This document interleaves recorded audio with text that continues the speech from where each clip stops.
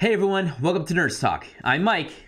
And I'm Chris. And today we are doing another review of the next episode of The Mandalorian Season 2.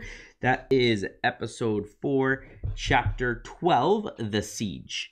Now, another great episode. Again, for those who are new, we are not going to go into spoilers yet. We will give a quick overview of what we thought of the episode. And for those who are new to our channel as a whole, here at Nurse Talk, we like to create a community that is family friendly. We like to include everyone. And with that being said, if you'd like to support us, please click the subscribe button, drop a comment below, and definitely thumbs up on the video. So with that, let's kind of move forward. Chris, Chapter 12, The Siege. What did you think of this new episode? Yeah, at the beginning when he's like, "Oh, we're not going to, make it," I thought it might be a filler, but it was, quite jam-packed, lots of action, some tidbits thrown in there as well. So I really enjoyed it, and I went in thinking, "Oh, okay, this might be like a little bit of before we see anyone that was announced the episode before." But very excited and lots of speculation that can be made going forward now. So I enjoyed it though. Yeah, I completely agree. Definitely action-packed. I loved, kind of where we ended up in this episode, what we got to see, filling in some backstory, kind of connecting some of the tissue. I mean, this is the halfway mark, right, in this season. It's episode 4. We only got 4 episodes left, so they kind of got to get the ball going, and we get to see some people, and we get to learn about some stuff from season 1, fill in some gaps, and kind of get the plot going. So really excited for this episode. Again, lots of Easter eggs thrown in. We'll call those out as we go.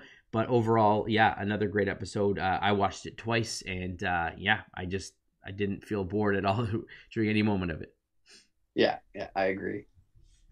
All right, so I mean that's it. We're gonna jump into the spoiler-filled section now of this episode. If you haven't watched it yet, please pause, stop, watch the video, then come back and join us for our kind of deep dive into the siege. All right, so we open up with Mandalorian. It's talking to the child about plugging in some wires. So this I thought was absolutely hilarious. A great, comic relief. More letting the child shine, giving the personality. Very funny.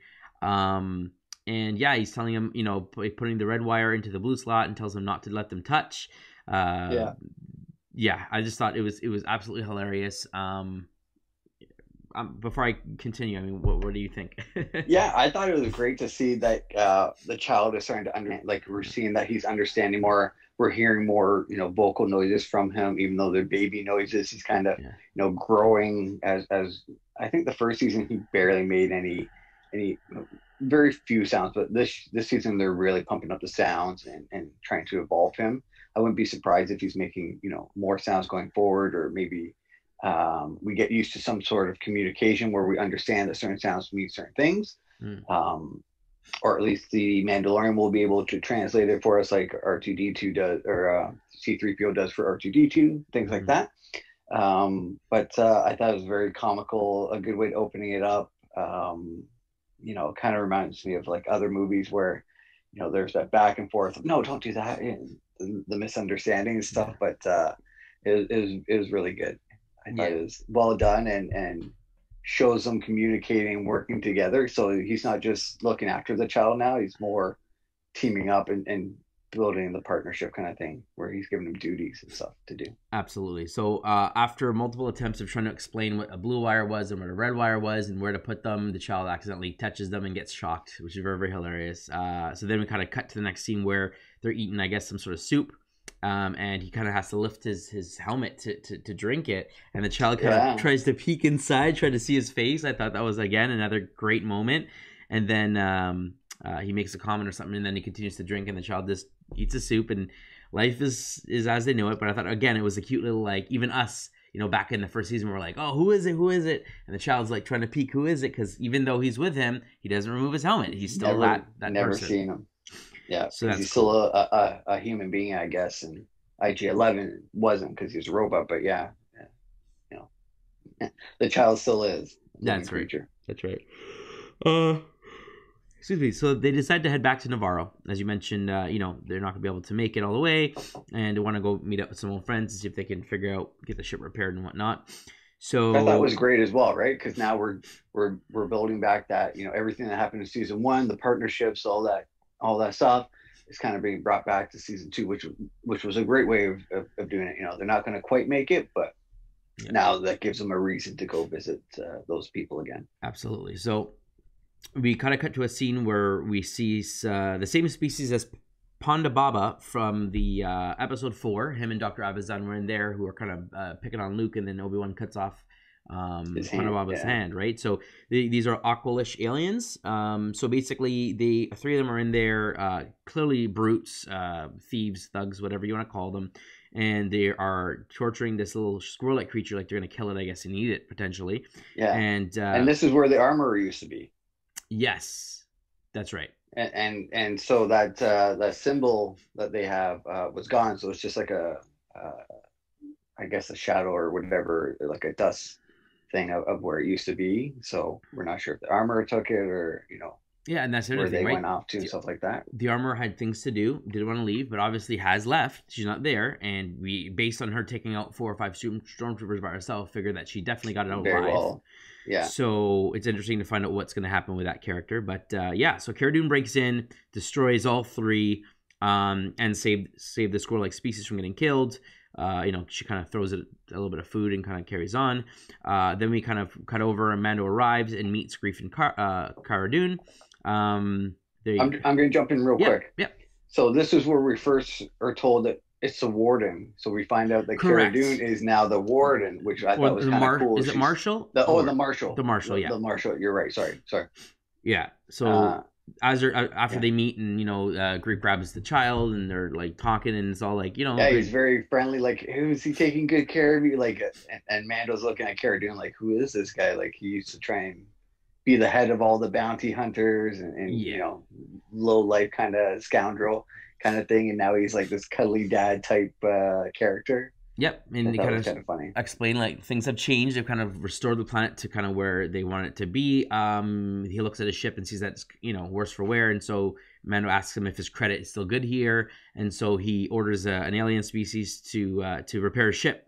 So as they kind of waltz into town, the camera pans back on this alien creature who kind of looks at them, turns around and looks at them, which is very suspicious. And then we kind of see them walking down the road, and we see like everyone's kind of cheerful and happy and kind of going about life. Yeah, the markets are open and like very busy and like normal life type stuff compared to what it was season 1, right? Like, yeah.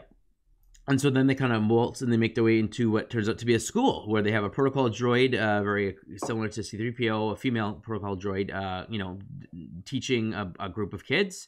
And so they talk about, you know, having a school here and like raising kids and kind of, again, life kind of being back to normal and kind of better than where they were. And everything's kind of going great. So they're there. And so that used to be the bar.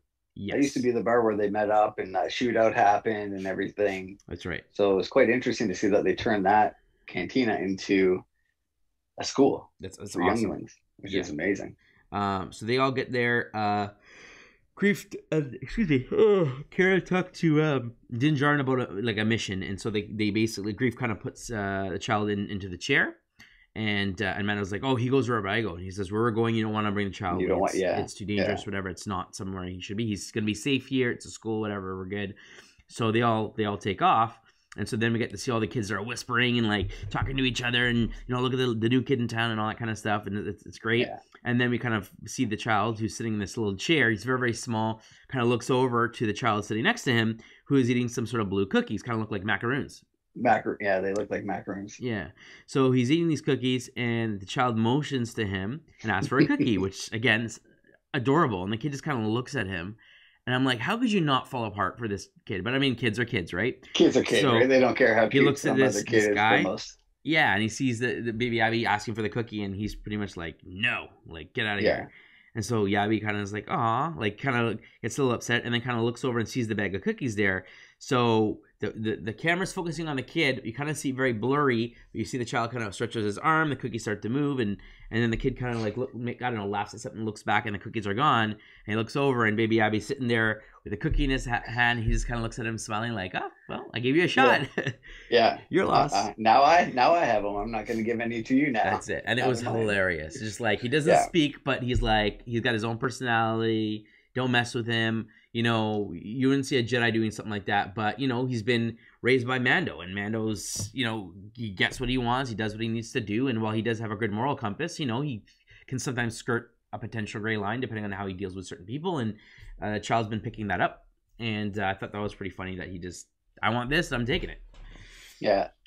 So awesome. Just a couple of great scenes. Another little comedy bits here and there, because he can't really have much dialogue, so they might as well make him turn into more of a, that funny type character that breaks things up. Absolutely. So then they meet the very first bounty we see in the first episode, the Mithril. He's working off his debt for approximately 365 years with Grief Karga.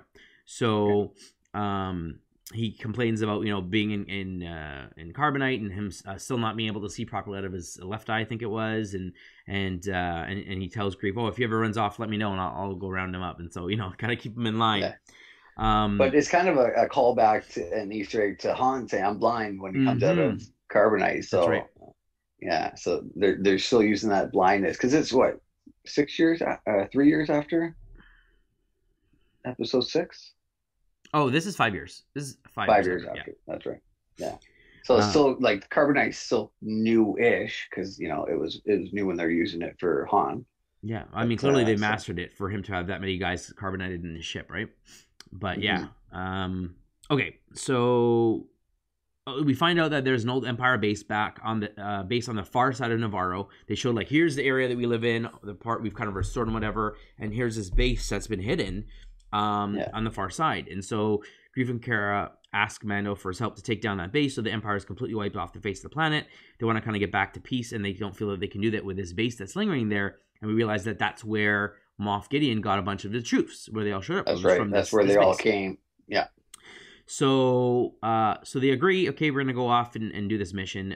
So they have to sneak in and overload a reactor. Grief threatens the Mithril to take them all the way in, or he'll leave him in some sort of lava area of the planet. So the Mithril is very cowardly, always trying to like get out of what he needs to do. And Grief is like, you're under you owe X amount of years of service. I freed you from the carbonite. This is your debt.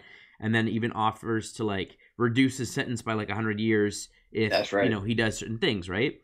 So so the cowardly Mithril keeps trying to hang back, but they keep scaring him to join them. Basically, they get to the base. There's a fused door, I guess from the lava and stuff. It's kind of melted, so they call him out to kind of bring some tools to help because he didn't want to stay around. And then Mando kind of looks up and says, "I'll be back," and jetpacks up to the top of the roof. And so while he's there trying to open it up, and they're making comments about the tool he's using, and he's like, "Oh, this is really just meant for some light plumbing." You're for like, plumbing, yeah. So they make some jokes, and then a stormtrooper falls all the way down, and so they kind of look up like, "What the heck happened?" And then the doors open, and they hop into the elevator, and they all catch up with Mando. And as they get to the top, they see like 5 or 6 different dead stormtroopers. And so he said, "Oh, it's abandoned. Is it, Grief? Like I thought you said this was an abandoned base, and there's clearly a lot of people here." So we kind of cut to a scene with an officer on a bridge, and before that, the camera system. Oh yes. Yeah, he sees the black market have high value. This transport ship or whatever, and so the Mithril makes like, we gotta get that. It's worth a lot of money. He's like, it's all gonna burn up along with this base. Like, don't worry about it. And so they kind of bring him along. They get to the bridge. Officer's looking at the cameras. One camera is out. He's calling out, trying to figure out what's going on. He gets taken out by the crew, and they shut off all the communications and whatnot. They ask the Mithril to drain the coolant lines as they kind of slowly make their way to the area that is the plan is to overheat this base because it's over this big volcano-ish lava. Yeah. And so if they turn off the coolant lines, it'll overheat, cause the whole base to explode, yada yada. So very, very similar to the Obi-Wan kind of gunning over this whole gravity thing, similar interface, the draining of the stuff. His was a tractor beam and this is draining coolant, but very similar. I thought that was a cool like callback to that whole thing, looking down over the edge and then kind of walking out over this round. I love the comment he makes though. There's no guardrail. Yeah, exactly. That was a joke in a lot of memes that go around. There's never safety, like worker safety going on there. Absolutely. So I love that he does that and then does like a little step to test it out to see how sturdy it is. So he was pretty funny there. That was great. He claims that he's afraid of heat and heights and lava. Grief threatens to put him back in the carbonite, so he gets over there and does his thing. And they come upon a couple of engineers as they kind of empty out the coolant and kind of make their way out. They said they say how much time we have, roughly 10 minutes. So they're kind of running through, and they come upon a couple of engineers. One of them, starts shooting them and says, "Destroy it!" And so the other one starts shooting the panel, just starts breaking and shooting the computer controls and whatnot. And so they go and they take him out, and they're trying to figure out what's going on. And then they turn and they see this alien-like creature thing floating in what I put in question marks back to fluid. It's blue fluid. We're not 100% sure. We found out that the plan was to harvest blood from the child for a transfusion into someone. So that's right. I'll stop here. So the assumption here, and you can correct me if I'm wrong, it's very hard to see what is in the tank. We assume it's a person, it's a body. We can't make out a face. I thought of Snoke. You yourself thought it was the same? I as well. Yeah. I also thought that. So, especially because Snoke was a clone. Yes. The markings on those scientists or whoever they were also had the same, and they were the markings of, I believe, what the clones had on Camino, I think is the planet where they were created. That's right. So it's very, and if Snoke we saw later in Rise of Skywalker was many different clones that eventually became, the one that had the Force and all that stuff. So maybe this is going to explain the backstory, because we got no story about Snoke at all. But here's the thing. Could this have been the Emperor? The stages of the Emperor? Because remember, he was strapped to that big machine. Could this first blood transfusion to try to keep him going, and then from him make the future clones? I just thought of that right now. Possible. Right? Because then why would they need the blood transfusion if the Emperor is kind of like the puppet master of all these Snokes and all this other stuff? Well, maybe he was so weak that in order to kind of get him going, they wanted this surge of strong Force blood or whatever to kind of kickstart him and kind of keep him going. I don't know if that's the truth. Again, you can't really tell. It's some thing in a glass. Now, I assume that it's obviously not the Emperor, because we're going to get to the fact they blow up the whole base. So clearly it can't be him, right? So I agree with you. It's a clone. But I'm sure this is probably one base of many. Maybe many. Exactly. That they're just, doing these different tests to see who can become. So we see a message come up that, of the original scientists that took the blood of the child and everything, explaining you can only take so much without killing the donor. They've depleted all the things, but all of them have been failures so far. All the volunteers have been failures so far. So which makes you wonder, how many more volunteers have there been? Exactly. Are these Jedis they've been hunting down? Yeah. I guess stormtroopers that are volunteering, or are they just randoms that they're kind of volunteering, or are they clones that they're creating, or what could it be? There's lots of options and things, but I assume this is just one base of many that they're trying to see who can become the first to succeed, kind of thing. So, but it's very interesting to see this turn in the Mandalorian, which will give us some sort of background, I assume, on either people that were in the movies or that we meet later on in the saga. So I'm very intrigued that they're taking this way, where they're kind of, or at least we're speculating, but they have the possibility of giving us some back history on some characters if they so choose. If that's the way that they're going, then we can find out about, there's a lot of gaps, let's be honest, from the third trilogy on some background of some characters and stuff like that that they didn't really fill in on. So this could be their opportunity to do that and give everyone the answers that a lot were asking for. Absolutely.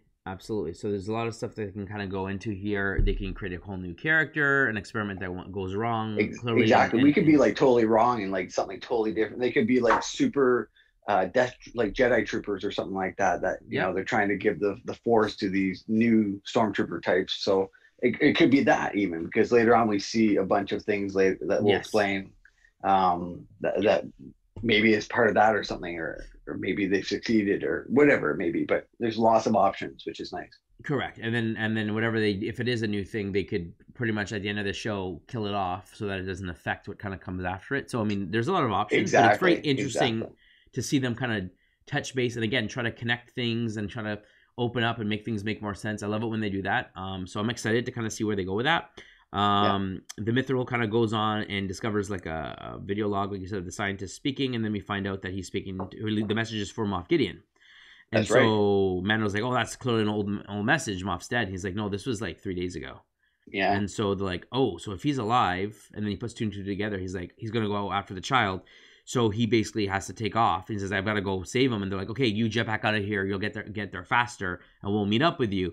So he takes off, and the other three basically have to fight their way out through the hallways of stormtroopers, right? Because this base is still active. And so they're kind of making their way through. Mando kind of cuts through to them, fighting through some stormtroopers, and then Mando running down the hallway, and then basically ends up in that same room with the coolant, and basically jetpacks out of there to the roof, and then a couple of stormtroopers are shooting at him, and then one realizes, oh, like the coolant thing's off, let's go try to turn it back on and try to stop this thing from exploding. So he takes off, and he shoots his way out. Basically, he's gone. Where the rest get pinned down in the main hangar area. And Kara basically hijacks that transport that the Mithril was talking about to try to get them away. So they get in, and so they're kind of gunning it towards this door, which I didn't think it was going to fit, which is funny, the little hallways, but she's gunning it to, I guess, try to fit this big thing through the hallways, but she guns towards it, the door closes, and so she stops just shy of like smashing into the door.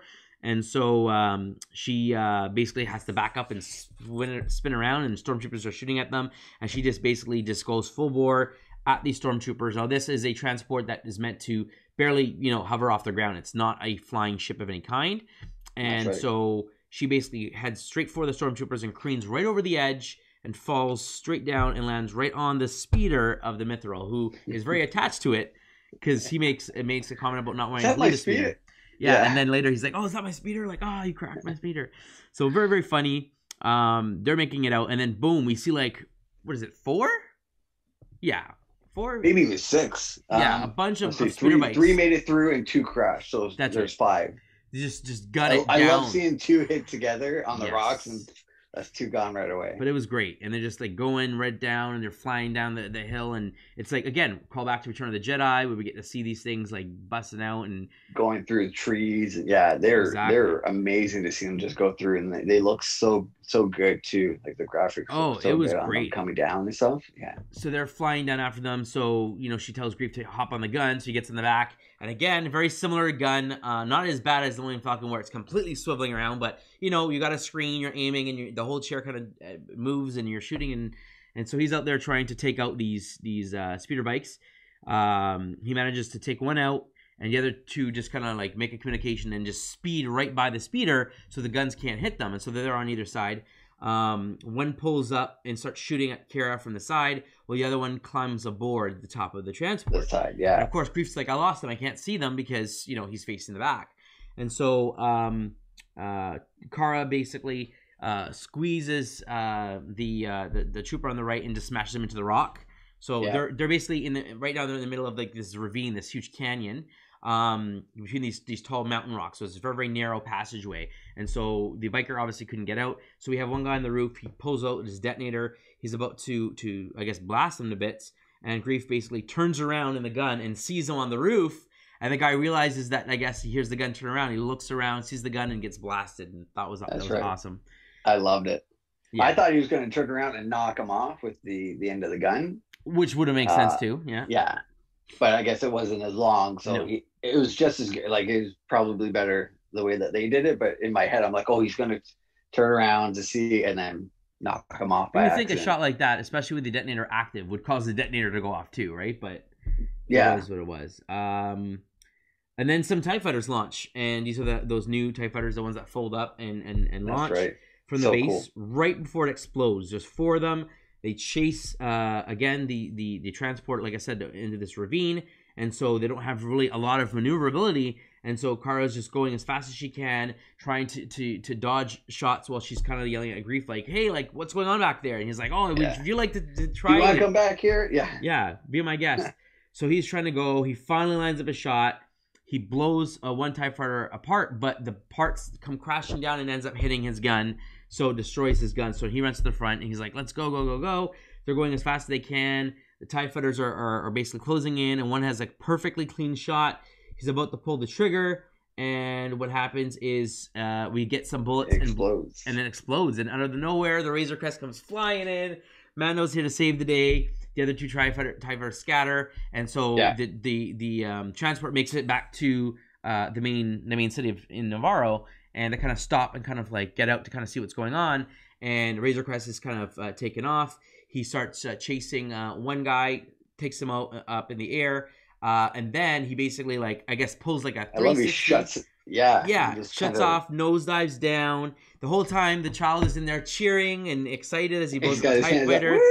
Yeah, he's on a roller coaster. And then as they're going down, his hands are up in the air. They're spinning, completely trying to dodge because the TIE fighter's coming right at them, trying to shoot them. And so they're coming and they're spinning the whole way. Corkscrewing all the way down. That's right. And he takes out the last TIE fighter. And then, of course, they kind of stop midair or kind of like level out. And he kind of looks at the child, and the child's looking down and then just pukes all the blue cookies, man, all over the place. So I thought, again, another funny moment for the child cheering to like he's throwing up, and it's just a fun. Too much excitement, too much food. That's it. Yeah, so I thought it was hilarious. Okay, so they kind of radio to him and are all excited and asked him to like come join them or whatever, have a drink or something. I can't remember. Yeah, can I at least buy you a drink? Yeah, and he tells Grief and Carr that he has to leave right away before Gideon catches on to what happened here. And he's got his own little mess to clean up. He mentions a little thing there. So I love that he's using his cape to clean. Yavi's mouth and body and stuff. So so he basically takes off. They cut back to the town where we see 2 X-Wings parked. And I guess we assume these are the pilots that were there that saved Mando on the ice planet and who, a couple of them who blew up the base back in the first season.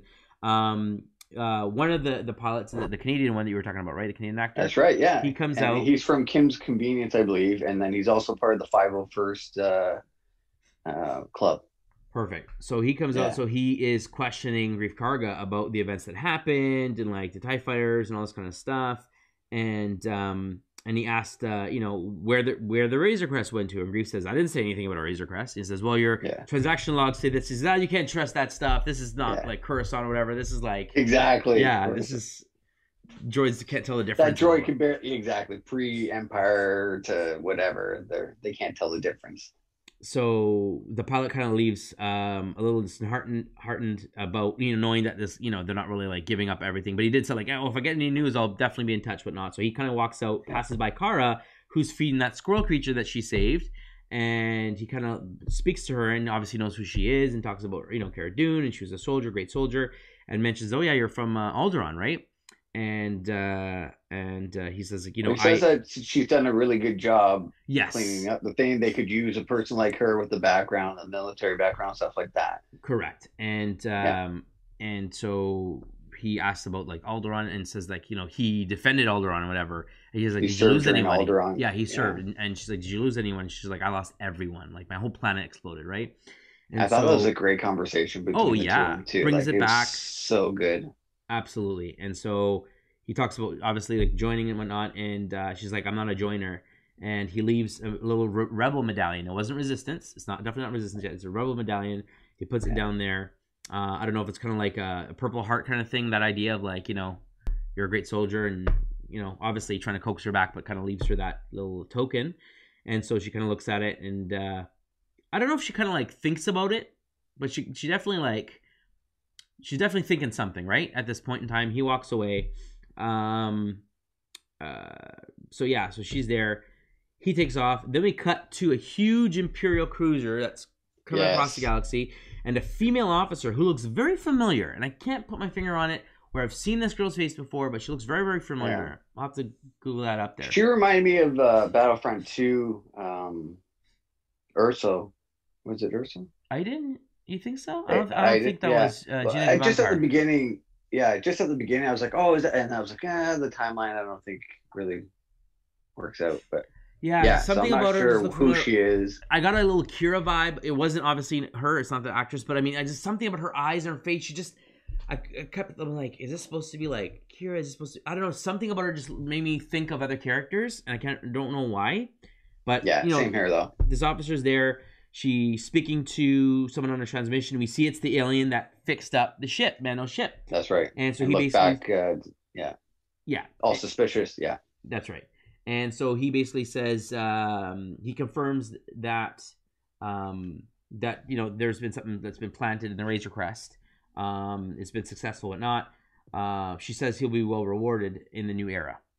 Then she takes off down a hallway, opens a door, and sure enough, Moff Gideon's there, and she reports to him. She tells him that, you know, the tracker's been planted, whatnot, we're good to go. And so he asks if he, referring to Mando, still has the asset. And when she confirms, he says, good, then we will be ready. And the camera pans out off of him, and you can see this huge room completely lined. He's inspecting this, what I would call like a large hallway of death troopers, is what it looks like. But yeah. What's your thought? Were they death troopers, or do you think there was a new type of trooper? It looked like death troopers to me, but I could be wrong. They did look like death troopers, but if they were working on something, maybe it could be like a Jedi trooper or something like that. But all in all, they were all black. They had the marking similar to a death trooper. So from the pan out, it did at my first idea was death troopers. And he did have a lot at the end of that last season, right? And they came where they come from, clearly this base. And, you know, we only saw like 4 or 5 of them in Rogue One, and we didn't really see much of them since. And then they show up here, and they're like the elite of troopers, and they like never missed a mark. And so, you know, they got destroyed in that battle, and now there's a hallway of them. So clearly it's not just, I mean, I guess the Death Troopers could be clones of their best troopers, which is why they are so deadly. Instead of training certain people to be the best, they could have a couple of really prime candidates, and then they clone them out. That could be the possibility of what we're seeing here. I guess we'll have to wait and see how we get to know a little bit more about the Death Troopers and who they are. But really cool overall. We got to see Moff Gideon, the connective tissue. We know that, okay, half of the season's done. Moff Gideon now has a tracker on Mando and the child. He's going after them. He's got this huge battalion of Death Troopers potentially. We know that they want the child's blood for some experiment, for some sort of creature clone, whatever the case is. Obviously something to do with the Force. We assume it's connected to Snoke, but we don't know. So there's some preemptive danger there. Obviously Mando's caught up with Cara and Greef, and so clearly they're going to be back in some capacity. We know that Boba Fett's been kind of left and saw the Mando go off with his armor. We know that he's off to go find Ahsoka. Is Moff Gideon going to land, and Ahsoka's going to have to battle him with a darksaber, lightsaber battle? Going to be it's exciting. It's exciting at the possibility. So again, I'm really like, if this was like your winter, your mid-season break type episode, it definitely keeps you wanting more. Oh, and for sure. What's the better time to do that right in the middle of the season? Like, okay, after this, we're going to hit the ground going, and it's going to be like, okay, next planet, the characters we want to see, more conflict. Maybe the child gets taken in the next episode, they're going to go get him back, and it's just going to keep going and going and going right to that last episode. And then hopefully, maybe they'll end it with Boba Fett showing up to the cliffhanger for season 3. Maybe there'll be other characters that kind of branch off. Yeah. But however they decide to bring it together, I am so excited. I love what they're doing, and I can't wait for more. Same here. I totally agree 100% with everything you said. They've left so many openings and ways that they could go, not just this season, but in future seasons. So they're really dropping a lot of breadcrumbs for people and leaving some cliffhangers and getting people very excited for what may come, what surprises they may introduce or things like that. So exciting. Looking forward to the next episode. I wish I could binge watch it all. I just want more and more every time I watch it. But it's nice to have that break and look forward to something the next week. But it's definitely been keeping my interest. And I think season 2 is just flying by. And it's been so great so far. Absolutely. Absolutely. And I really, really hope that they are right now starting season 3 and not I hope they're not skipping a beat with COVID and stuff. I hope that they're kind of getting things moving, because I don't want to wait more than another year for the next season. But I mean, overall, there are our thoughts. We both really enjoyed the episode. A definitely must watch. Despite it being what some may call a filler episode, it had so much plot development that I think that this was a must watch episode. And there was a reason for him going back. And again, they kind of made it go forward, kind of filled in why do they want the child, what they were doing with them. Clearly, it's the blood that they want. They're doing some experiments. It just makes more sense of the whole plot and the whole next steps of the Fallen Empire for Plan B or Plan C. You know what I mean? There clearly is this overall strategy, and it's not just random people trying to take control. There is this method to the madness of the Emperor dying. He clearly had more plans in place.